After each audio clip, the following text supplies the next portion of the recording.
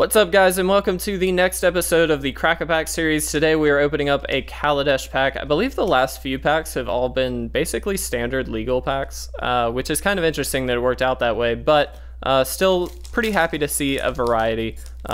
We do get quite a number of old packs, so it's kind of nice to see some of the newer ones occasionally as well. But as far as cards in here, Saheeli is kind of interesting, but I really don't know of too much in here that I really care about. Hopefully we get something interesting. I know there are cards in here that I like, I just cannot think of them at the time, so hopefully we'll see something interesting.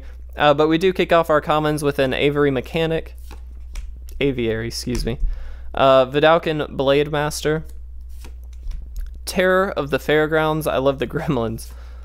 Sage of Shala's Claim, I could be mispronouncing that. Mind Rot. Giant Spectacle. Die Young, I love the art on this card, it's so awesome. Weldfast Monitor. Pressure Point, again, I love the art. Riparian Tiger. And our first uncommon is Iron League Steed. An Essence Extraction, excuse me. A Disappearing Act. And our rare, a Multiform Wanderer. So this is a 5-cost 3/3 artifact creature construct. When it enters the battlefield, you get 3 energy.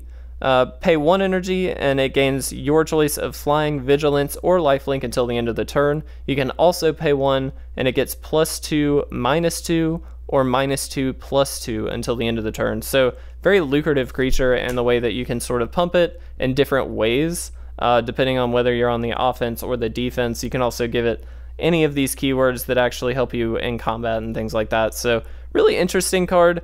Definitely a little high costed, I think, to really be any viable, but it is still cool. It's a really good energy sink and things like that, and you can use any of these effects in any amount, so it's worth noting that you could, if you had 3 energy, give it flying, vigilance, and lifelink until the end of the turn.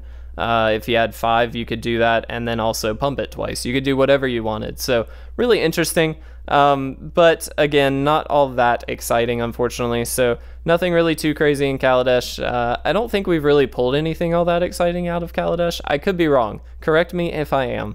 But I do hope you guys enjoyed this episode. If you did, make sure to like and comment down below, and make sure to subscribe to stay notified, excuse me, for all of these videos as well as our other videos, podcasts, card spotlight, and everything in between. Guys, I hope you enjoyed this one. I will see you in the next one. Thanks for watching.